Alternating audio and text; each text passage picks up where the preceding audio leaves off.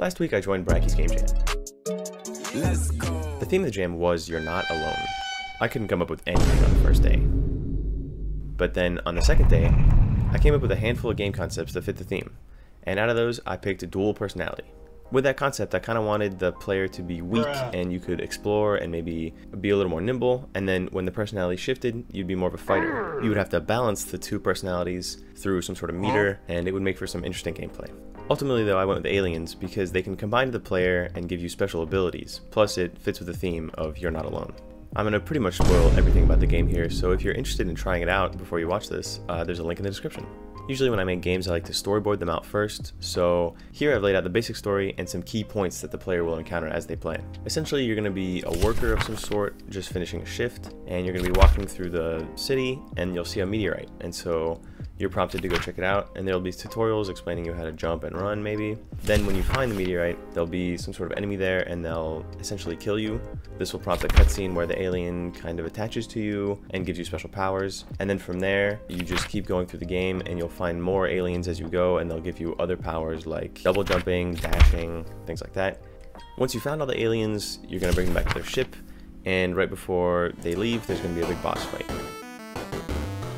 So a few months ago I saw a YouTube video about a player controller that was free to use. To save some time, I went ahead and used that. Since the player movement's all done, I'm just going to make all the art for the tutorial level, as well as the grassy tile set for the rest of the game. I'm using collision detection to spawn the meteorite so that the player can see it, and to also change the parallax when you reach the forest. The enemy is just a basic drone because I didn't want to make a crazy enemy controller, so it pretty much just detects where the player is in a wide radius, then in a smaller radius it'll just shoot the player once it reaches them. I made a really simple attack animation. Then using Unity's particle system, I decided to make a really juicy animation for when the enemies would die. And here's what it looks like. I made a quick dialogue system that could change components depending on who was talking. Here's what I needed for the game to be playable. A pause menu, the dash, the double jump, laser gates that lock you in combat, and a new enemy type.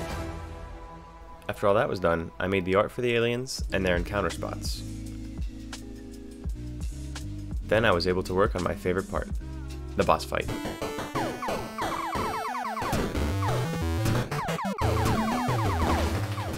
I knew I didn't have the time to make a boss that could move around, so I just decided to make the boss a really large enemy that had multiple turrets on it. After defeating one of the turrets, drones would spawn, and then upon defeating all 4, you would beat the boss. Originally though, the 4 turrets on the boss were just 3-round burst turrets. I figured having all 4 turrets be exactly the same wasn't that interesting.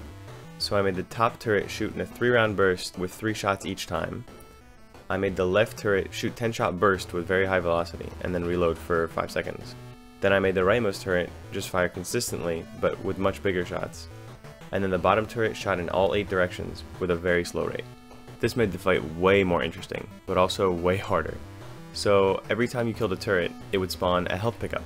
Speaking of difficulty, even after the health pickups, it was still a really hard fight. You had to hit each turret 5 times while dodging all those shots. So I added a different difficulty. Easy mode would lower the velocity of the bullets and also the fire rate of the turrets. I even ended up adding story mode to the game, which just makes you invincible so you can experience the story without having to struggle. I polished some stuff up a little, added music and sound, and I made the pause menu show the controls. And that's it. If you like this video and want to see more like it, consider subscribing. And don't forget to check the description for the links on the player controller and for the link to this game. Thanks for watching!